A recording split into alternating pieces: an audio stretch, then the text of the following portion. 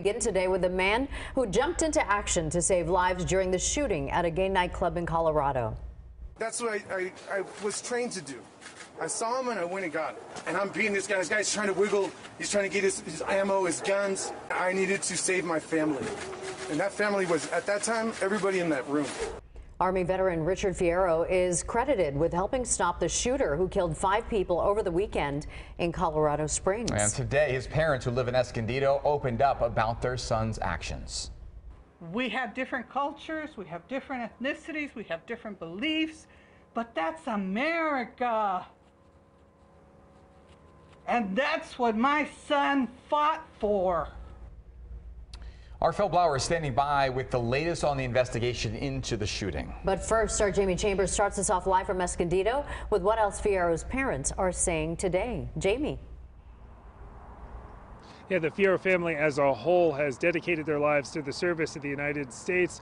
But Richard Fierro Sr. says that if violence ever broke out, his son is exactly the person you'd want sitting next to you.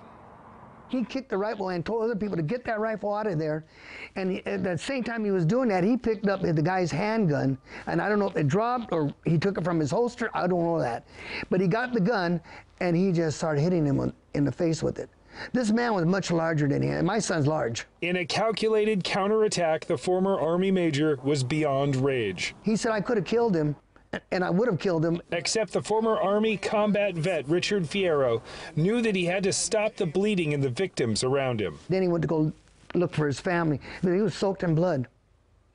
Soaked in blood from all the carnage that was in the room. Richard Fierro Jr., known as Rich, played football at Mira Mesa and spent 15 years as an Army officer serving his country.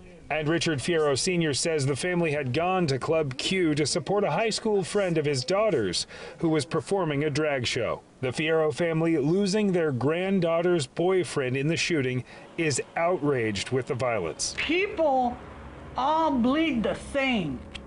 We're all the same. We're not any different. Yes, we have different cultures, we have different ethnicities, we have different beliefs, but that's America. And that's what my son fought for, and my husband, to give us liberty. There is little doubt Rich Fierro saved countless lives that night, and his parents are overwhelmed with his bravery and at the same time not surprised by his actions. He was born their Superman. We're extremely proud of him. But it's hard to be proud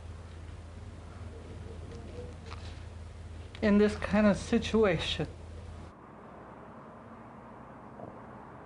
Francis and Richard Sr. had planned to go to Texas to celebrate Thanksgiving. Now they've changed their plans. They're heading to Colorado Springs to support their son and the surrounding community.